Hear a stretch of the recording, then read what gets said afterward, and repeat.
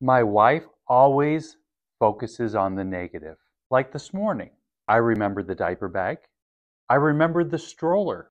I even remembered the car seats. What does she focus on? I forgot the baby.